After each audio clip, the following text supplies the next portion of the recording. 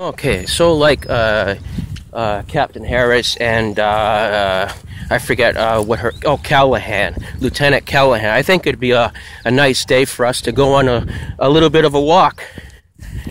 Seeing how the everybody ran through here in that movie, because we can't miss the lake in the background, Toronto, Ontario Lake.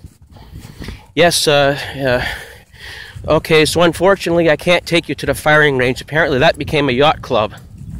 So, and they won't want me filming in there. Privacy issue.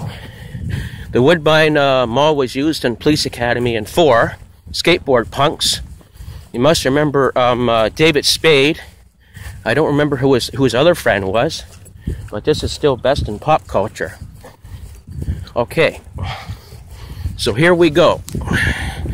Police Academy around the lake. It just is where they all ran and they got tired. A couple of them thought they said they were going to throw up or something, and Callahan and Captain Harris were running them through here. Right along here is where they ran. Beautiful sunny day on the summer. I don't know when I actually filmed it, in 83 or 82. But this is where they would have went. Right along here. So you had move it, move it, move it, move it. And they all were, oh geez, we got to do all these strenuous exercises here. It's right along the beach. Is what you would have saw in the movie, and then the rocky edge. Now I'm not sure where the obstacle courses were. I've been watching that and trying to figure out where they filmed the obstacle courses. But this is what you would have saw in the movie for Police Academy. Right along here. Right along here is where you would have seen it.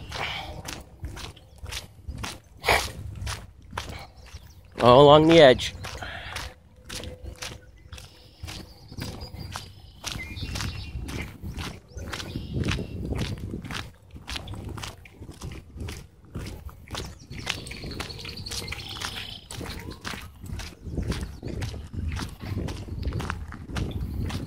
Well, I'm guessing that the rest of that over there was filled in with trees in the 80s, because I don't remember any of that being out there like that. This is where they were running. Okay, there's where they were running.